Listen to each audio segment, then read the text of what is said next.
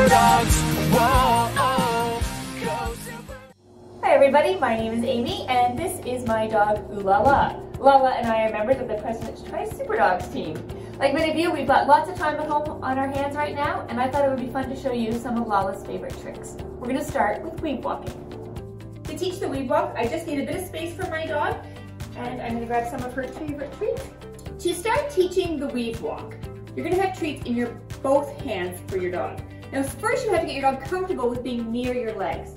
So I'm simply going to have her follow the treat as a lure between my legs. Now with any trick, you want to go slow. You're not expecting your dog to do the full thing right from the get-go. I have treats in both hands for Lala, and you'll notice I'm keeping this treat right on her nose to keep her in position. In my right hand goes behind my leg and lures her through. That means the lure means she's following that treat and lures her through and through. And I'm rewarding every time.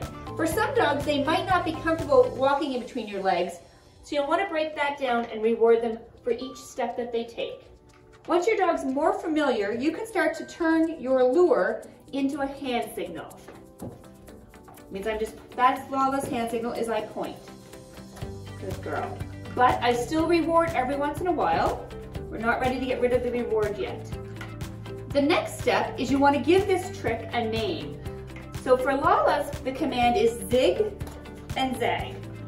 Zig, zag. So weaving between your legs stationary is how we start this trick. And then the more advanced version is that you walk while you're doing it. This is called weave walking.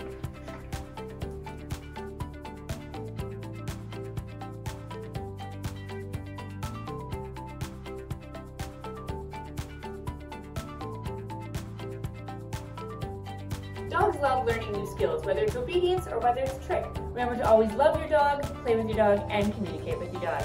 Thanks for watching.